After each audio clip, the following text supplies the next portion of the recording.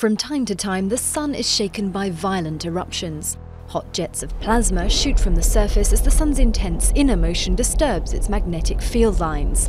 Waves are sent through the atmosphere hundreds of thousands of kilometers high and at temperatures rising to 100 million degrees. These eruptions are accompanied by the emission of powerful electromagnetic rays, X-rays, radio waves and gamma rays, as well as charged particles. Visible from Earth, they trigger geomagnetic storms which can affect the Earth's magnetic field. The most obvious magnetic storm display, known as the aurora borealis or the northern lights, can be seen in the polar region.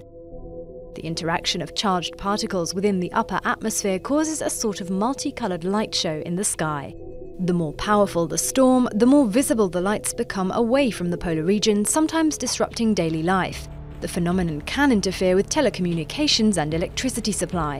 In 1965, a solar storm plunged 30 million homes in North America into darkness. Each solar cycle appears to last an average 11 years, culminating in serious magnetic storms. The most recent cycle reached a climax in 2013.